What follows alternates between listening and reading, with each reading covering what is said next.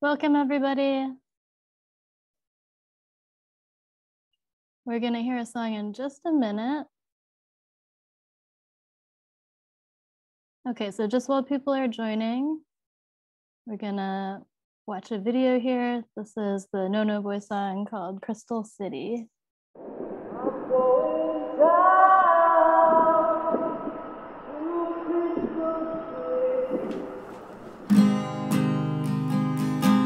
I'm going down to Crystal City,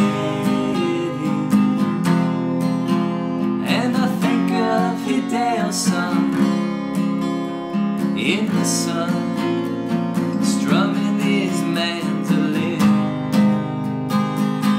roaming border towns, find a place called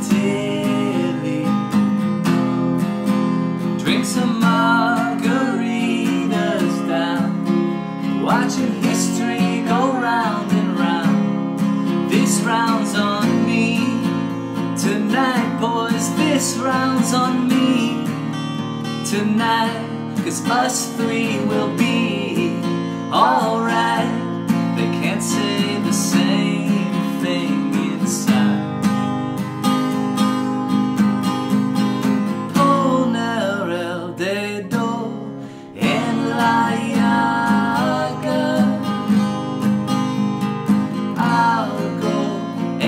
I'll go, menos es nada.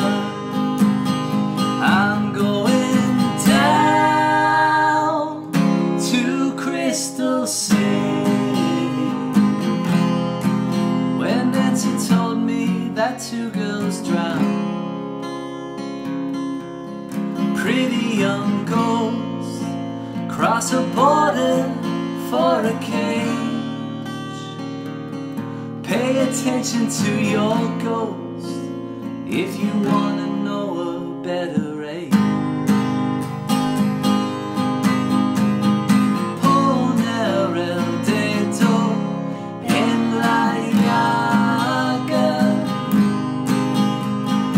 Algo es algo, menos es nada. I'm going down to Crystal City, and I think of Hideo sun in the sun, strumming his mandolin.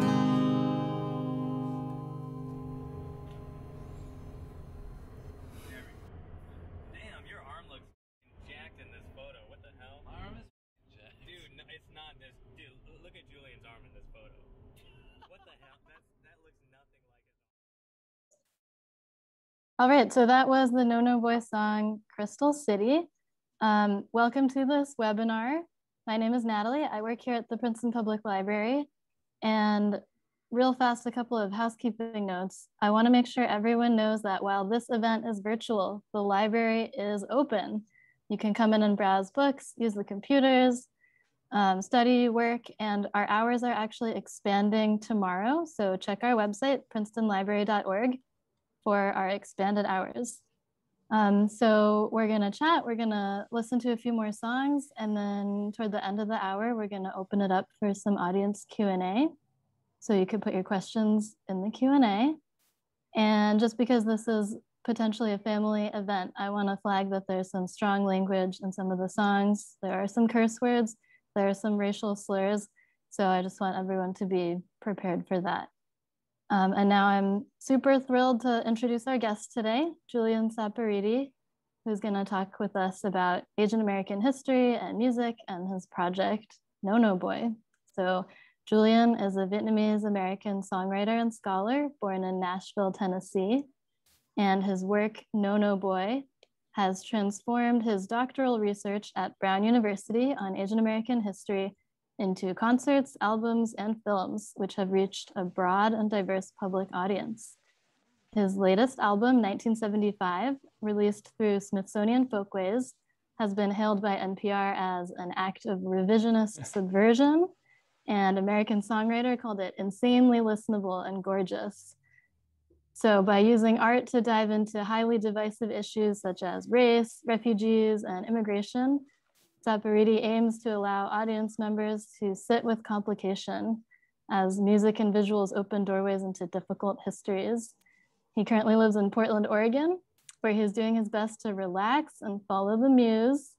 And he holds degrees from Berklee College of Music, the University of Wyoming, and Brown University. So Julian, welcome. As you know, I'm a big fan, so it's really awesome to have you here. Thanks so much, Natalie. Yeah, this is a real treat. Like I was saying before we started this, I'm always trying to go out of my way to do any kind of public school or public library thing. And it's just really nice. That's where I feel most at home as someone who considers himself a teacher as much or more so than a musician. So this is great. And I look forward to talking about whatever you want to talk about today.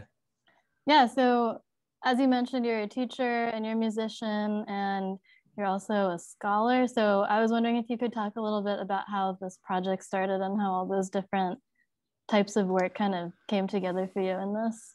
I mean, yeah, so all of those identities or vocations, I guess, are certainly how I consider myself, none above the other, and sort of all of them weaving together to hopefully help create a practice that's both useful in the classroom as well as on concert stages and doing stuff like this, which I do a lot of. And I guess the musical part comes first. I grew up in Nashville, Tennessee, in a music industry artsy family. And so that was always just a big part of how I related to the world. You know, whether it was hanging out at my dad's office on Music Row with like country music singers and things like that, and learning the history of all of that stuff, or going to square dances in Tennessee, or being in the indie rock scene, like a very diverse musical upbringing. And then, yeah, the scholar teacher part comes way later. That's like in my late 20s, mid 20s, when I drop out of my band breaks up, which was touring all over. And I kind of retreat to Wyoming to climb rocks and read books basically, and just learn. Cause I, like you said, I went to Berklee College of Music. So I didn't really read any books until I was like an adult. I just played music. And yeah, I've always been really passionate about history. I don't know whether that's growing up in the South with all the Civil War things you have to go through all the time as a kid, but I always really liked history. And so as a grad student, this project kind of really starts because I get into Asian American history out west. The Rock Springs Massacre in 1885 in Rock Springs, Wyoming in particular, all these Chinese miners were killed by a white mob and the Chinatown was razed. And then the Japanese American incarceration camp at Heart Mountain. So I basically came across these sites, which a lot of kids in the state don't even know about when they go to high school, just on like rock climbing trips or just trips I'd be doing, you know, going up to Yellowstone or something. And that was the first time I sort of approached Asian American studies, was just, I don't know, going to these sites and these sites resonating with me.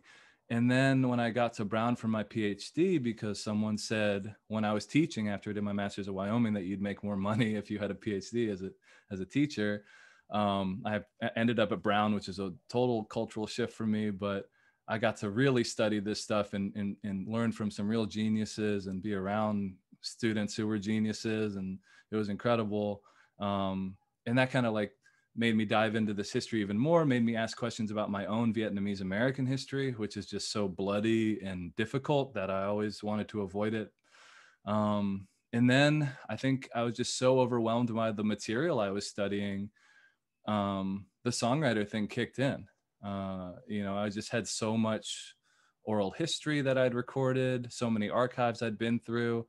And like we were talking about right before we came on, the 2016 Trump election happens, and I'm starting to like study all this stuff, like about, you know, immigration of Asian Americans and how difficult that's been, the illegality of people who look like us over the years, that I decided like, I don't really want to present these papers like I was doing at conferences. I appreciate that. I appreciate the dialogue, but it's not my natural form of expression. And I'm not going to really be able to get across what I'm studying and how important this history is to me unless I start writing it into song. And I've been really lucky that I've been able to share it with a lot more people. And that's how we got here today. Cool. So you mentioned Heart Mountain. And I want to play a song that you wrote about Heart Mountain, about a band that formed there. So could you tell us a little bit about how you learned about that band and why you wrote this song? Yeah, so this band is called the Georgigawa Orchestra, and they were one of the many bands and musical groups that formed during the Japanese American incarceration across the 10 camps. There was a very rich artistic culture, and for some people, arts and music became something they could do, which they wouldn't have actually gotten a chance to do had they not been incarcerated, ironically. So kind of like a silver lining to a horrible situation.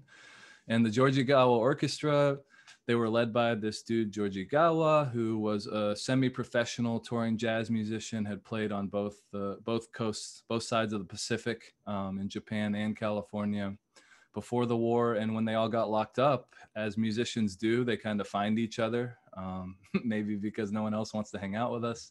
And they start this band, and they're such a good, formidable band that they are asked to play outside the barbed wire of Heart Mountain, Wyoming. They play war bond drives, they play Mormon dances, proms, and then they always have to go back behind the barbed wire. So I was just really inspired by this story. I saw this picture of this band in the museum up there, and it was the first time, even having gone to a jazz college, seeing Asian American faces with like pop instruments. You know, most of the time people think of us as playing violin or piano. And to see folks who looked like me, relatively speaking, especially people who lived in Wyoming who were Asian, like that's a very small overlap. I felt like a kinship right there. And then I became really great friends with Joy and Denise Teraoka. Joy was actually the singer in that band, one of the singers, and Denise is her daughter. And Denise has taken me all over San Francisco and helped me record oral histories with the Japanese American and Asian American community. And Joy, who's the last living member of that band, is really like family to me. And she has emailed me in the past when weather gets bad, like real grandma stuff. And like when stuff was going down in Portland, she was worried last summer.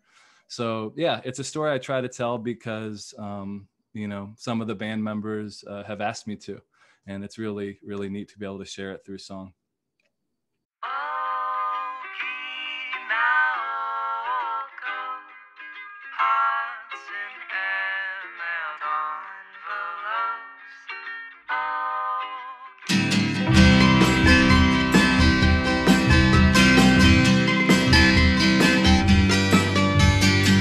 The flyer read, musicians needed, so young Yone grabbed the silver mouthpiece, tracked down a kid who brought a trumpet to Pomona.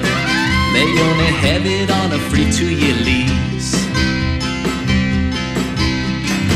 Joy Teraoka, Nate Takashida went to the tryout, she was only 16, with some girlfriends to cheer her on. Their club was called the Rawdells. Mom said, if you keep up with school, Joy, you can sing. Georgigawa Oji Nisei, he toured up the coast and even played Japan. Before the war, they ripped up the Florida ballroom and don't sleep on the Shotokians. Under starlight, they danced behind barbed wire. Under the mountain, it meant something to say. Stuck between two countries in a fire, the best goddamn band in Wyoming. Littleton's best show rep the Cardiacs gang. The clarinet kid, the Nisei Audi show, stopped by rehearsal in a tall paper barrel. Once he joined up, sister, it was on. They practiced daily, gigged on the weekend, stirring up those dusty mess halls. Teenage bodies unchained from their parents. Man, them old folks, they really lost it all. The only swing band left in Wyoming that got them out some nights until dawn. War bond drives and pound Mormons dancing in Lovell. Bunch of Japs playing jazz at the Thermopolis prom. Under machine guns, they dance behind barbed wire. At Beale zero, it meant something to sing. Angelino's mixing up with farm kids in the choir. The best goddamn band in Wyoming.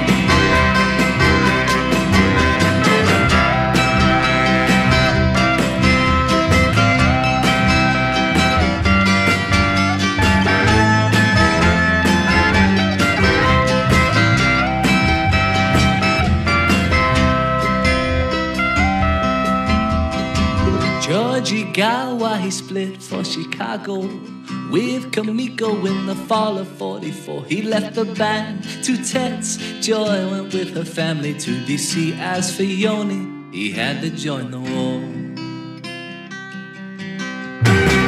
And that's a story from Old Hot Mountain. I'm the best band you never did see. Locked up in prison camps for no fucking reason, but they still found a reason to sing. The best goddamn band in Wyoming. The best goddamn band in Wyoming. The best goddamn band in Wyoming. The best goddamn band in Wyoming.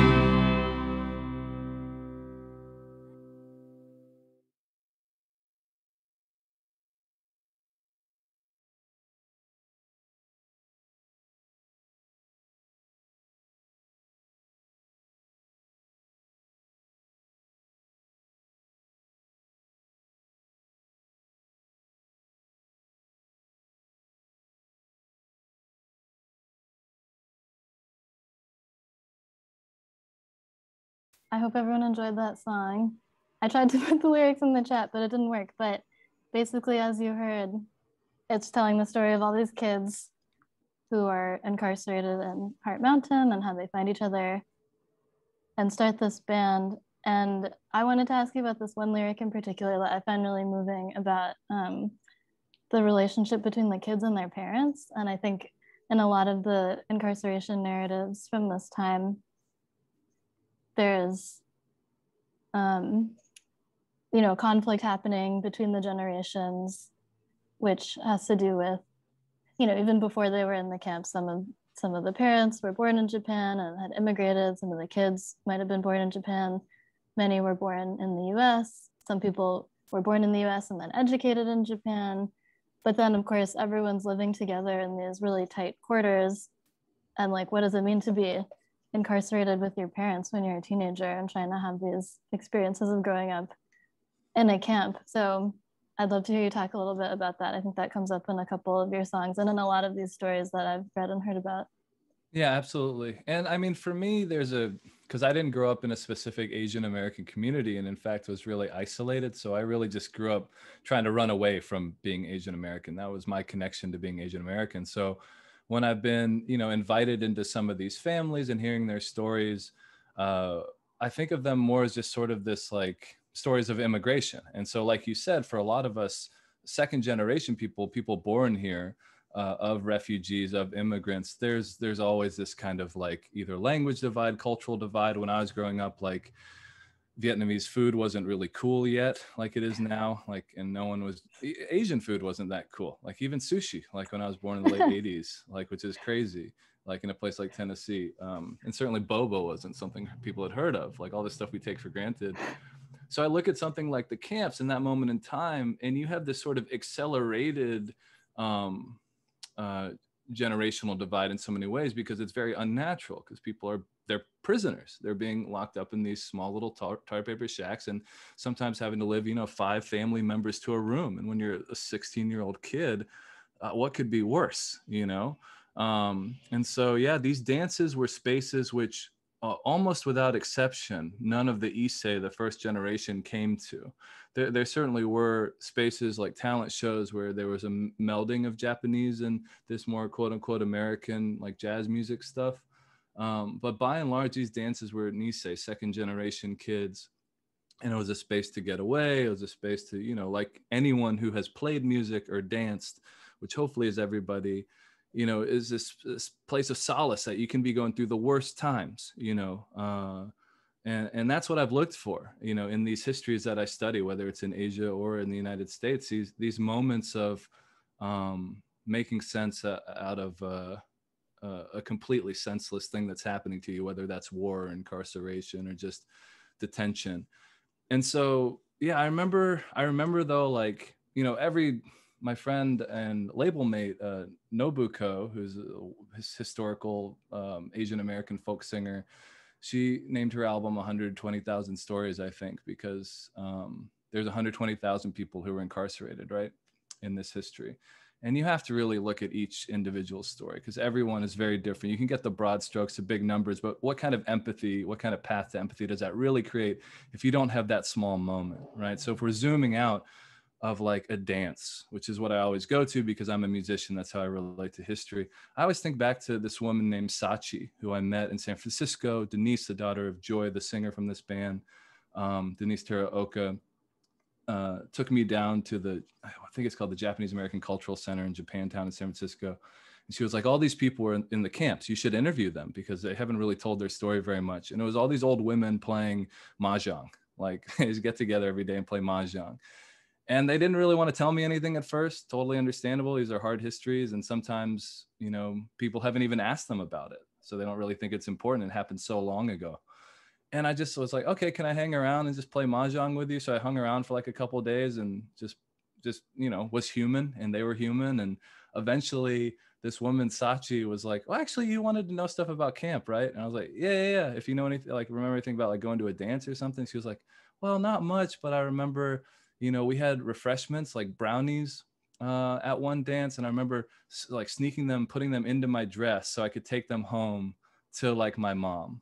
You know, and I was like, that's amazing. So if you just like start there, this totally human moment, this beautiful moment, and then you zoom out and you have to like go to the barracks, right? This built environment that's very oppressive. And then you have to go to the cold and the dust and the snow of a place like Wyoming. Then you zoom out further and there's the barbed wire and the guns pointed in and the searchlights. And you zoom out further and there's really not much around it. The desolation, you know, an LA kid having to come to this space. I think that's how I'm very interested. And then, like you said, that generation gap, how people managed it or how it split open further because of this event. That's a story intrinsic to the dance. And, you know, and that's what songs are so nice about. You can kind of hide what would, you know, normally take an entire article to say in a line of poetry, you know, and hopefully, you know, for me, I have this all sourced because I have to do it for my PhD, but I think that's what's beautiful about these different artistic expressions, right? We all learn differently. And so if you landed on a line like that and helped you think more about what you'd read or heard about in this history, that's cool. Yeah, and I love what you said about taking a small moment and then kind of zooming out to this place. And that's a place you've been to. So you know, you've been as a 21st century rock climber, I guess, or Yeah. scholar, traveler, but seeing that landscape and kind of being able to imagine yourself into it. I think the way that your music is so like deeply embedded in these specific places and sites of history is something that really spoke to me, because I think that's the way that I relate to history too, is like you can read about a place, but then when you actually go there and you know a little bit about what happened there, you can like feel, you know, you can feel it all around you and you start like imagining from the pictures that you've seen that there's like ghosts everywhere. And for me, it's like a very spiritual thing. And so I wonder, like, how do you square that with being an academic? Like, as you said, all of your songs are like very sourced, but there is also this kind of, there's like something more than just like footnotes, you know, Yeah, that you're I like mean, bringing like, into I it. don't expect a lot of doctoral students to start making art, or their advisors, more importantly, to let them. But I think it's a good way to go. Like I said, I mean, I've got more degrees than I need, and anyone's welcome to buy one off me at this point. But like, you know, I really appreciate having to do all that academic work. So you're grounded in those courses that you take and what your advisors teach you, and the old ways of doing things, and the citations and the oral history collection and all this kind of stuff. But I also think that like, once you do all that, you know, like I said, academic prose is really no one's chosen form of expression. It's something we all kind of get into because that's how journals are run. And we don't really question that because we all want tenure track jobs and publish or perish and all this nonsense. And I just sort of decided to sort of with some help from a almost about to retire advisor at Brown, to just sing my dissertation, or at least a good part of it, and see what happens. And like I said, I feel very confident in the scholarly practice behind my work, and having all the sources to back up the songs. But for those kind of hidden histories of marginalized people, which is almost everybody, or to just get at the minutiae or the quotidian experience, which is often not recorded, you do have to do some historical imagining. And any historian who says you don't, I don't know what kind of practice they have, because you have to, pick up pieces. And especially for me, when you're so interested in sound as opposed to the visual thing of history, right? So I always say history is often muted, and we quote people, but we rarely talk about the size of like their like body cavity, and like the tone of their voice, or if they had a lisp or not, or like, the accent that they used. That we don't actually talk about the sound of the words that were said. And to me, that's so interesting and important, especially when you're trying to recover music, because the Georgiagawa Orchestra, none of those orchestras in the camps ever recorded. Who was interested in the US anyways, in a Japanese American jazz band who was like pretty good, but not great. But then you have to go back and look at repertoire and just imagine like, okay, these are like half high schoolers, half professionals. What's that blend going to sound like, and all this kind of stuff. And that's where those lived experiences of actually having lived in a state like Wyoming, although 70 years later, having been to this site so much, having like walked around old barracks and listening and actually recording the acoustics of it, so you can understand the echoes and the reverberations of the space, not only metaphorically, but literally. That's where that's important. And when I lived in Wyoming, I led a small jazz band out of Laramie. And as far as I know, we're one of the only jazz bands in the state. So it's not anything like what those people went through at Heart Mountain. But, there's not a lot of us Asian people leading jazz bands in the history of Wyoming. So like I said, there is some kind of lineage there. That's awesome. I know on your new album, a lot of the sounds that you've like mixed into the songs came from some of these sites, right? Yeah. Can you tell us about how that worked? Well, like you, Natalie, I have just such an interest in history through place. And, I was lucky to have some colleagues at Brown who also were interested in place. So I've traveled with a lot of them to these sites, to detention centers down at the border, trying to make those connections, through, kind of American response to immigration, overreaction potentially, and the similar built environments of an ICE detention center and a barracks during World War II. Or the Angel Island immigration station. And so when I would go to those places, I'd always just have my field recorder, this little Zoom audio recorder, and I would bang on the barrack walls or run my hands through the gravel of a cemetery, like a Chinese cemetery in Oregon, or bang on the barbed wire of an ICE detention center. And then I would make those into drum kits, more or less. So every song on my new album, 1975, all the percussion sound, with few exceptions, is just the sounds of those places. And for me, you mentioned ghosts. That's something that I think about a lot, because maybe it's a poetic and not too academic way to think about it, but that's what you feel. And so you try to take those sounds with you, take those places with you where you might find inspiration. And I was recorded most of these songs by myself, playing most of the instruments, and having those percussion sounds that were made of, sand or gravel or metal or wood, or just birds singing in these places. That was just really inspiring while I'd be singing or playing guitar and fleshing out these recordings on top of it. Cool.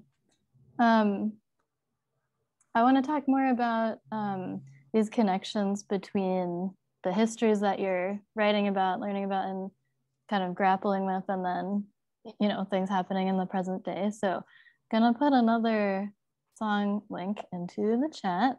Let's do it. I hope everyone's able to keep up with this high-tech YouTube clicking. I know it's not always the hardest, easiest for everyone. All right. This one, it's got the lyrics in Vietnamese on the video.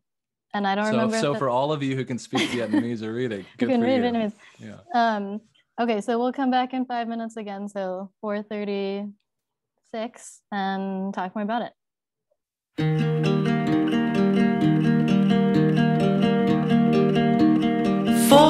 Years ago,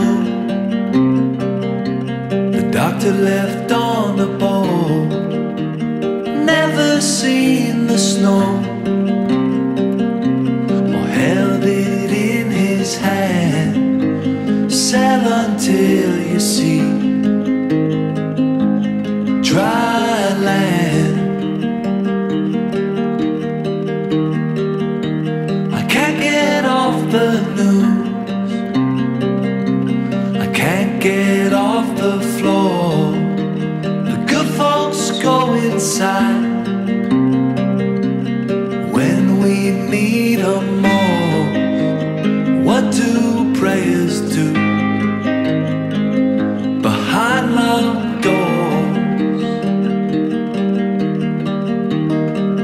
Twan went back to rebuild, only to watch Saigon fall. Now he climbs on Mont Royal, he makes a life in Montreal. Donated winter coat and Barbie doll. I wrap myself in books, they're talking about this band. I linger on Bella's, she helps me to understand. Some of this ain't new, no man. 14 hours by car,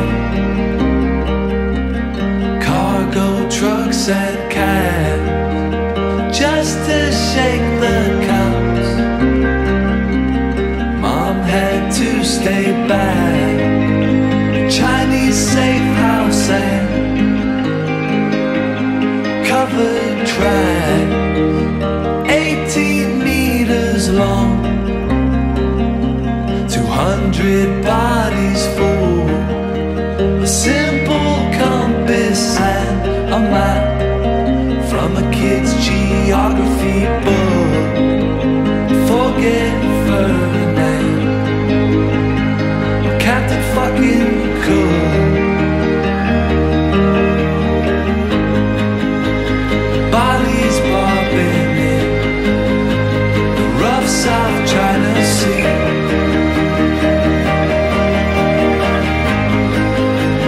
Ran across a tide, pirate ship, scavenging.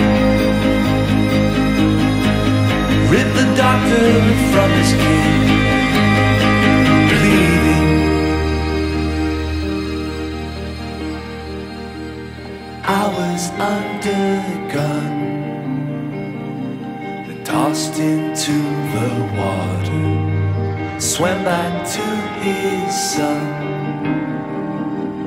held tight to his daughter, drifting through the night.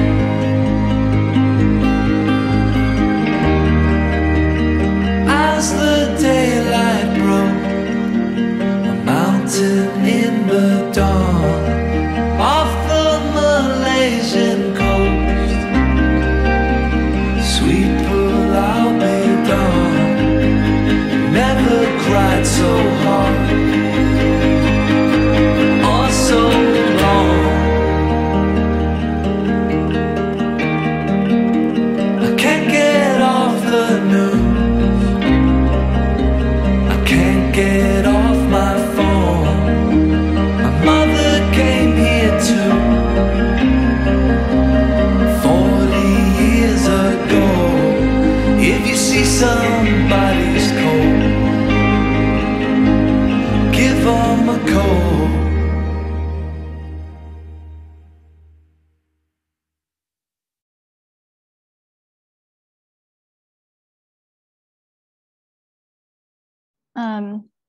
So Julian, in this song, you're kind of bringing together a bunch of different stories, right? There's a story about this doctor.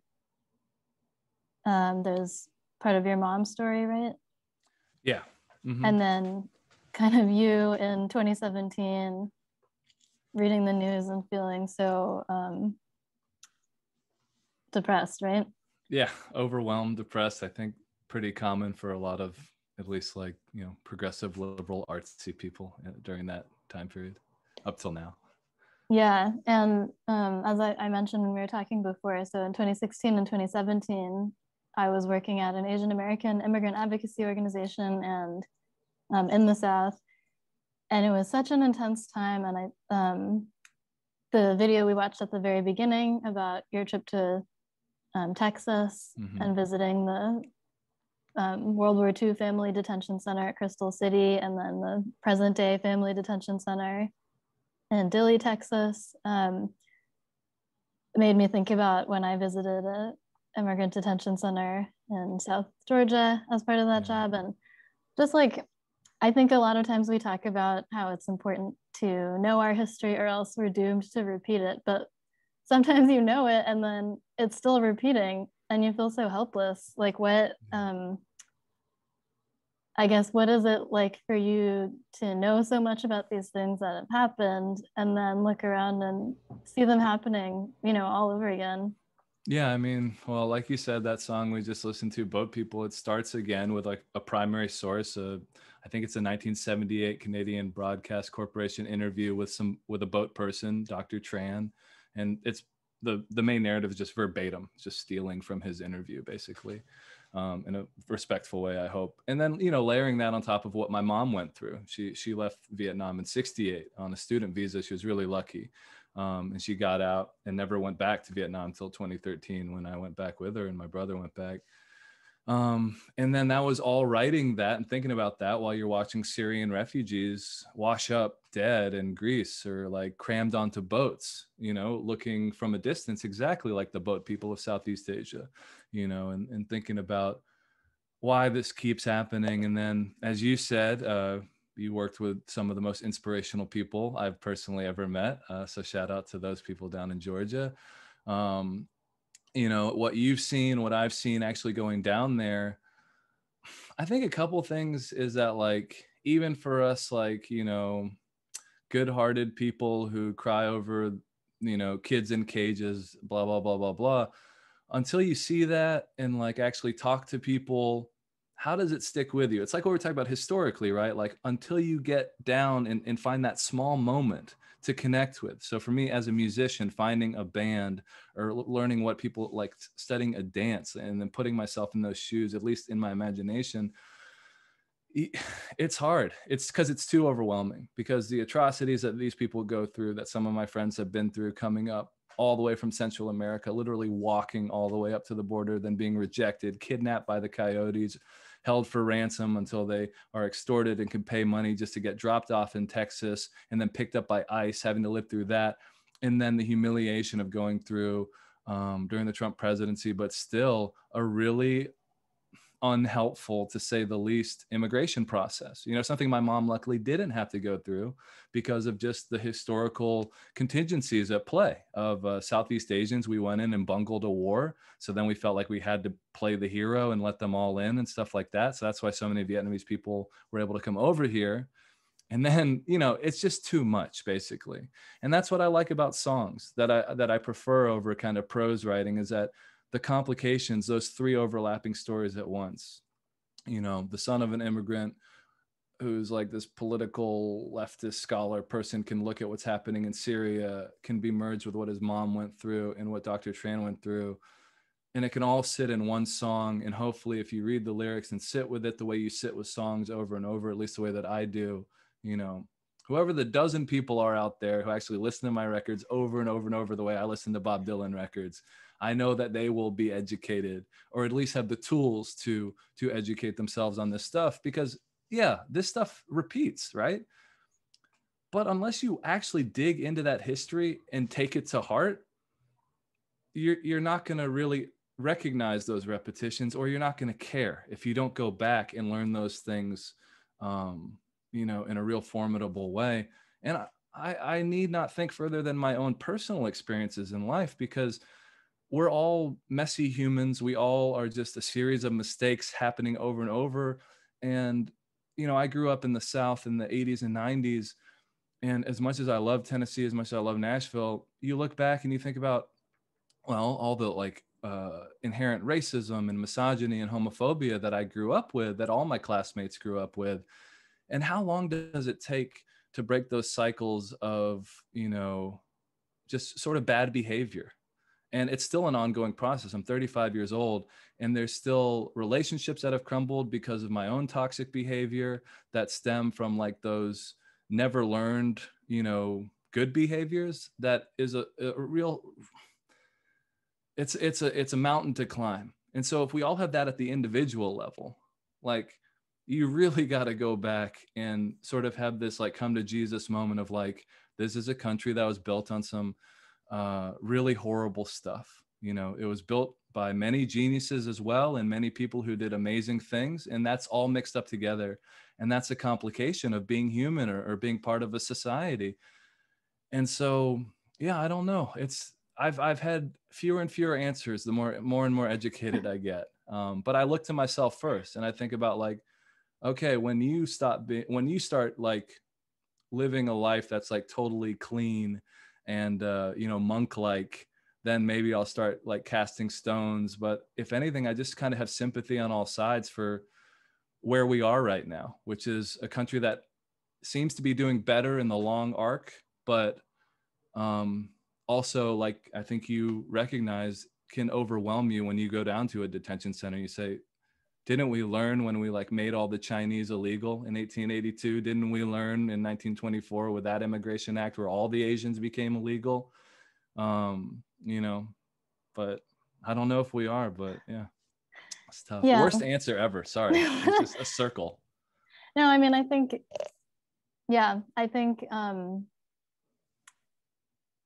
it is, yeah, I mean, first of all, a lot of people don't know, right? Even those of us who have this history in our families, we haven't learned because we haven't learned that history.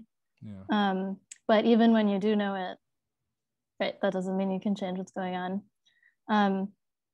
I want to play one more song for everyone, which I think you just kind of led into, talking about great. Having sympathy for, you know, all different sides, and it's hard to judge. And we both have had the experience of being Asian American in the South, and we don't have to get way into like Vietnamese American politics in the US South, but I want to play your song, Tell Hanoi I Love Her, because I think it complicates, like after listening to a song like Boat People, you think it's very clear cut, like, oh, you know, this happened, and then you're going to have this kind of politics about what's happening now, but that's not always the case, and you know, it's more complicated. So let's watch the song. It's 3 minutes, so we'll come back in 3 minutes. And I just put it in the chat, so you can click on the link right out of the chat.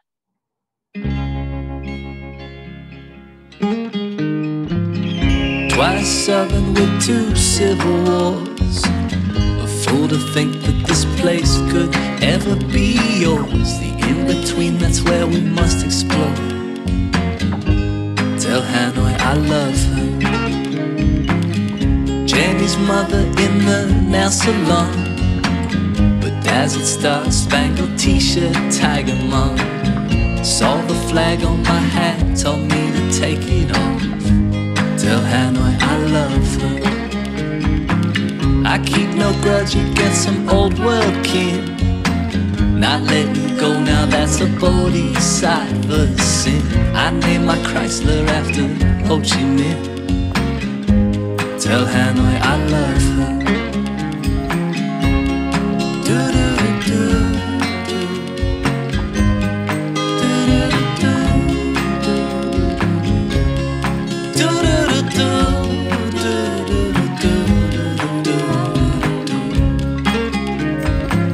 I got an auntie, oh but man alive.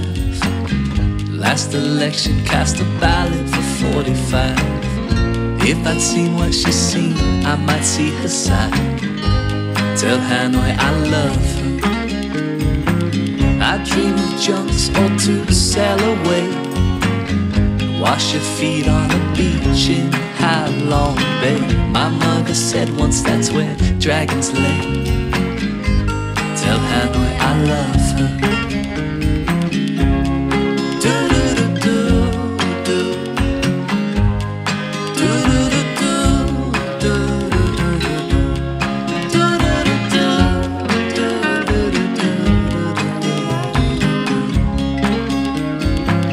We bleed as cheap as our enemy,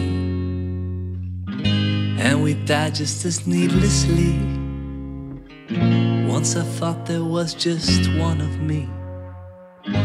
Tell Hanoi I love her. Fumble with numbers, I just wanna sing. Ain't nothing sadder than some cook with an American dream. Sometimes I think the most communist things. Tell Hanoi I love her. Tell Hanoi I love her. Tell Hanoi I love her.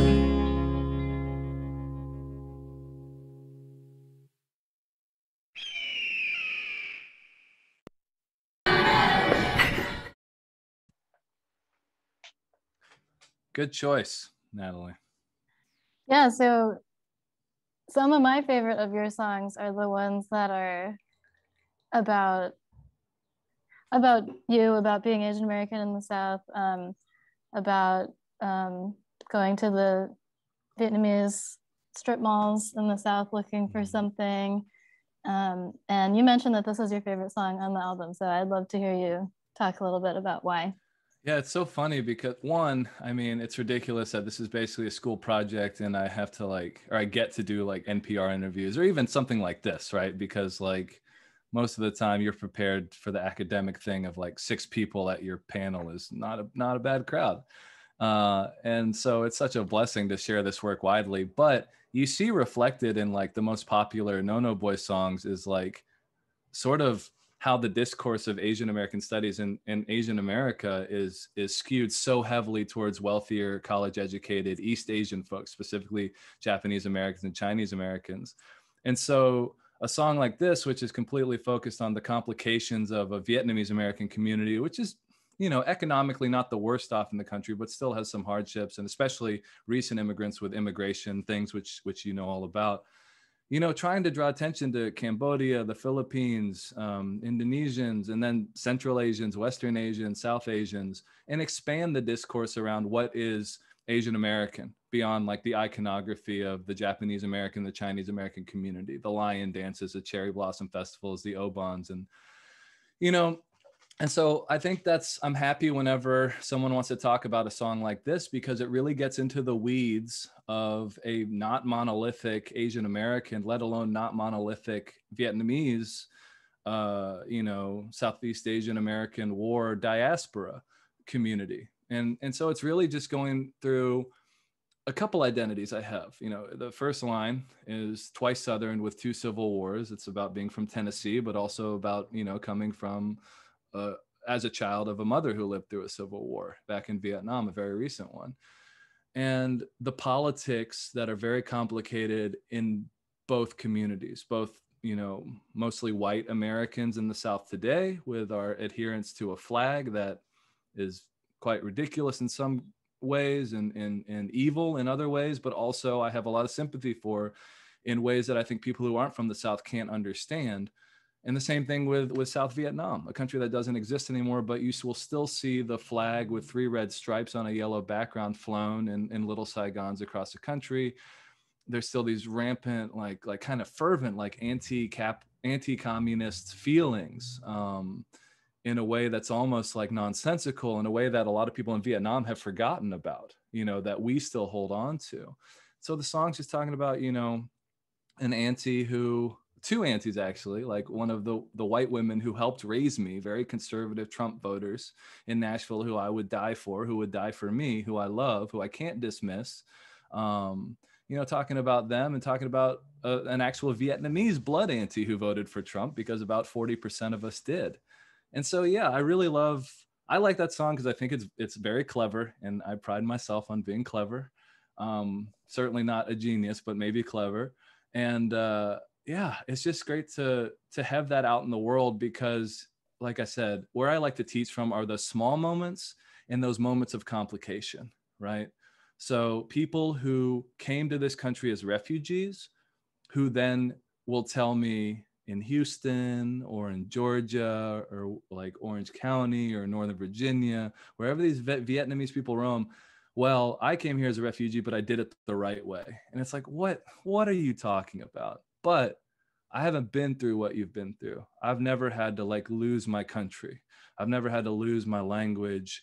I've never had to build everything from the ground up. I've never had the, you know, the uber patriotism that you find in a lot of first generation immigrants that I can't relate to because of my privilege, you know, more educated second generation position. So it's about, you know, it's great that those of us on the left are pushing this like agenda forward, which is based in, I think, humanity, but how we do it, I think sometimes needs to be discussed, because like I said, as someone who grew up as a toxic, masculine, homophobic, partially racist person from the South, amongst all my great qualities that I got from being Southern, I'd like to think that, you know, forgiveness and rehabilitation should be paramount in our discussions of how we move forward as a country. But yet sometimes I think we're looking for fights, whether it's through language or whether it's through politics. And that's why I like that song, because it's just kind of chill, but getting at some really deep stuff. And that's where I'm most comfortable these days. Yeah, I love that. I think to me that speaks to like the concept of Asian American identity, which is, you know, so many people with actually nothing in common, but like, can we come together and stand up for each other, and do right by each other, protect each other? But also, how do you do that in a community that's like so diverse in so many ways and across political difference? But yeah, the idea of not writing each other off, and looking for what is, I guess, universal. Yeah, it's tough to do, but we're moving way out of those academic argument driven, you know, discourses that have leaked into the rest of society, like those ethnic studies discourses, which it took scholars decades to come up with and are brilliant and lift up and raise marginalized voices and are necessary. But when you just use them as a hashtag or an Instagram post and don't do any of the homework behind it, you know, and you're upset because maybe you come from one of these marginalized communities and you finally have that moment that I think a lot of kids of color have of like, oh, the world, America sucks, America's terrible, look what it's done to all these people. That's all true, but we still live here. And I'm not saying your anger is not righteous or it's wrong in any way, but you know, when I got to Brown, it was a huge culture shift. And because I'm from red states all the way, I don't come from a particularly educated family. And I'm very bro-y. For an artist and for an academic, I'm just super bro-y. I love basketball and climbing mountains and stuff like that. And so I think I come off as like, you know, not your typical limp-wristed Marxist. And so it was tough. And I just felt like people are sort of, we're looking for fights on both sides. I felt a similar way as I feel when I go to rural gas stations and I kind of feel out of place down south because of the way I look. And I don't know. There are human things. There are some, like, I don't know if universal is the word we want to use, but there's just some tethers that do bind us, whether it's like music or food. And so, yeah, I just would like to go back there a little bit while there's different levels of activism, right? That's what this really incredible professor, Trisha Rose, told me at Brown when I was freaking out after the Trump election. She's like, you don't have to go march every single day, because if you do, you'll have to drop out of school. You won't do your homework.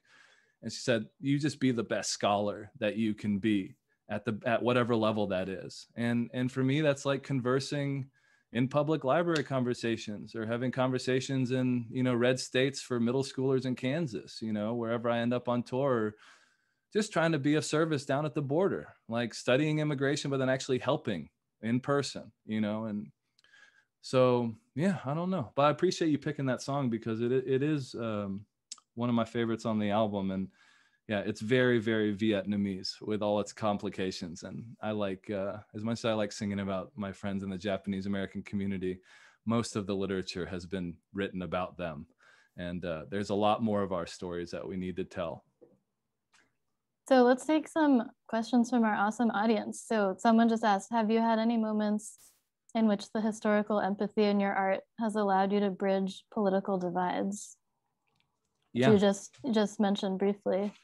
Yeah, definitely. So, I mean, I don't play many shows anymore because it just was too taxing. Like I already am kind of a, you probably can't tell, but a pretty, what's the word? Introverted person. Like I can be on stage and be the eye of the hurricane, but if I go to a party, I'm just at the food the whole time, looking down, not talking to anyone. So touring this material, because of the kind of hybrid academic nature where I have to like spill my guts and all these ghost stories, so to speak, every night, was just too daunting. And it was a disaster.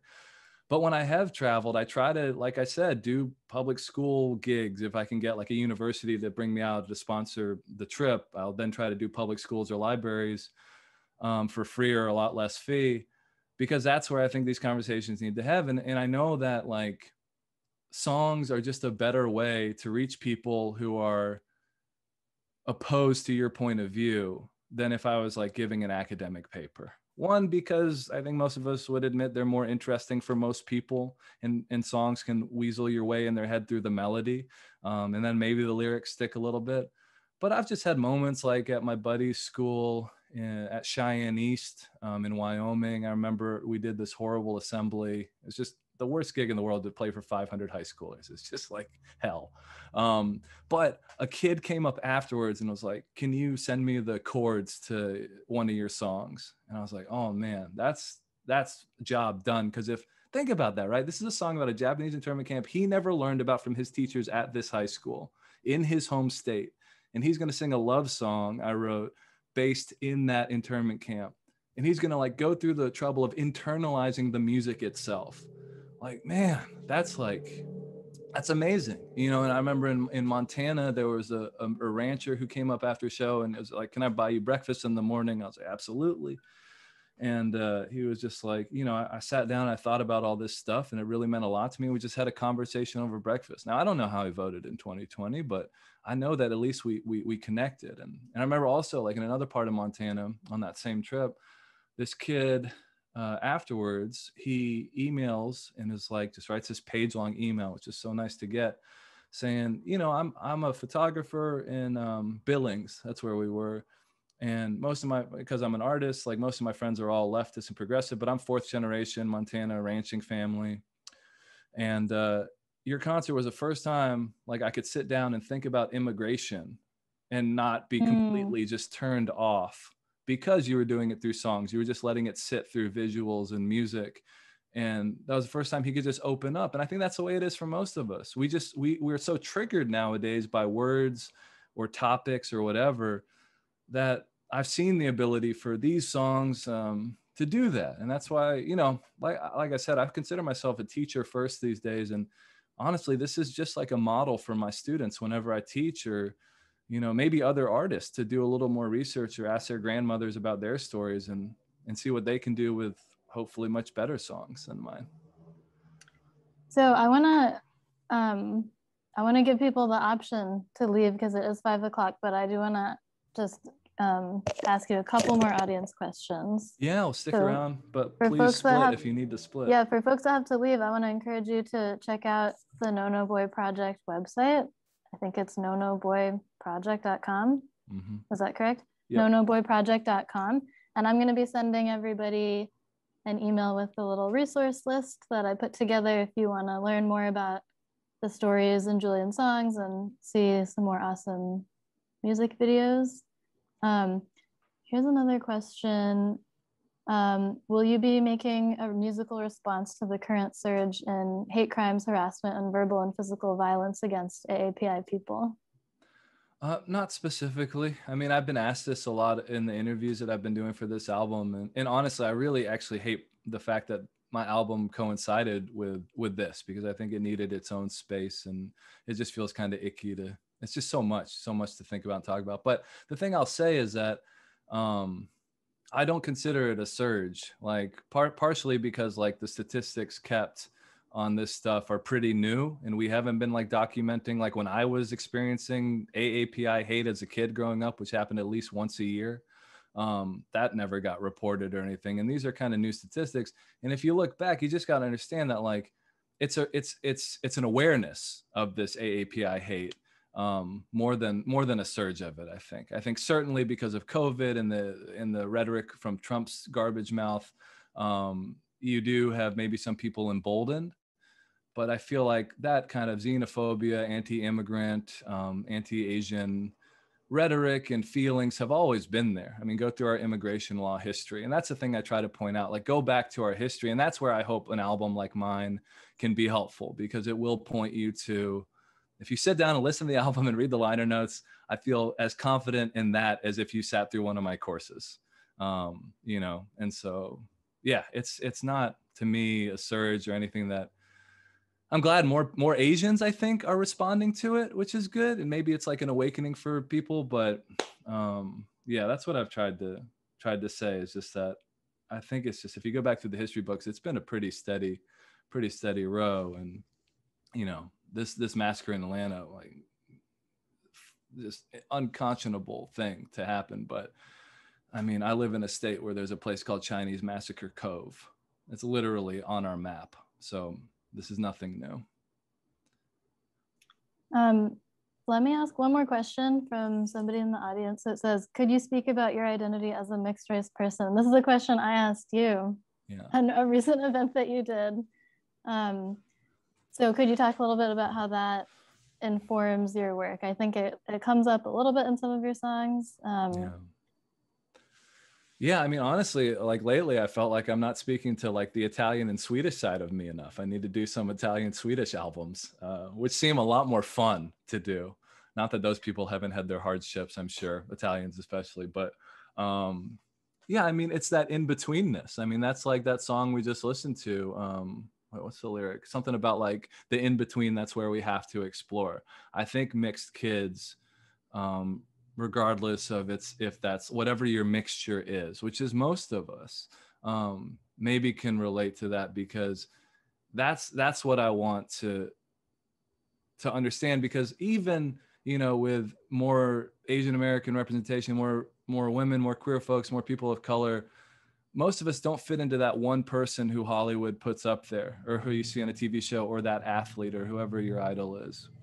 And I think that's where the process of going into your own identity and finding the uniqueness of it, so you don't have to necessarily live up to any kind of stereotype, good or bad, or any type of you know, version of yourself that you are supposed to fit into. And for especially those of us who grew up like in the South or the Midwest, away from the coast, who didn't have any kind of ethnic enclave to go buy our food from or speak our language in, it's okay, you might have lost your language. That's just the historical moment you lived in.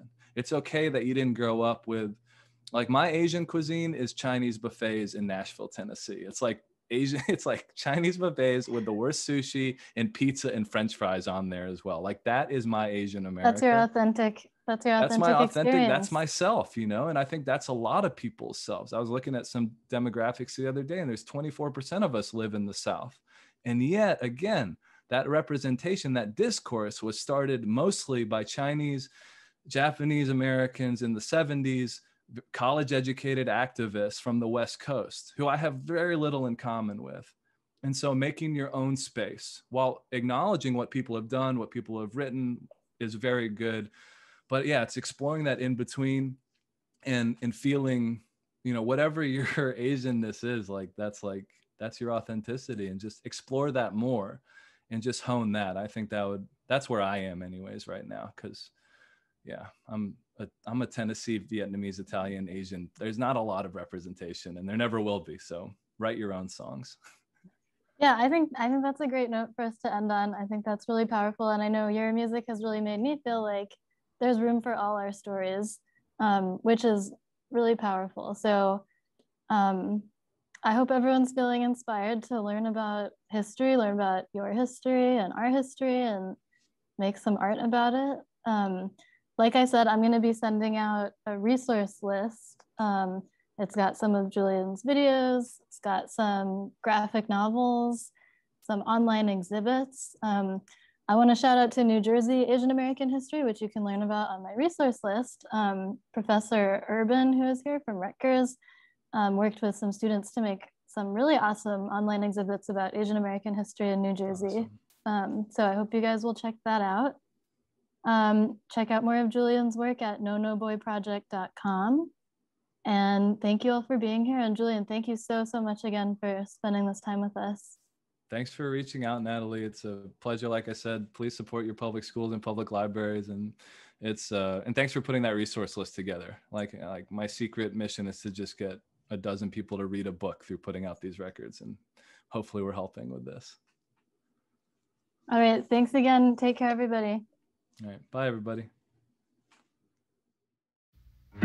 I heard about a place called Little Saigon. Everybody's got my face, so mine won't have to grow so long.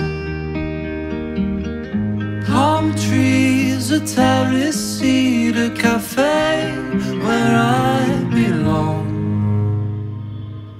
Oh, I think I'd like to go to this place, Little Saigon. One day I'm gonna go to a place called Little Saigon. Buy shoes in a little shop and silks from Vietnam. Take lessons on the danbao and play an old folk song. Oh, I think I'd like to go to this place, Little Saigon.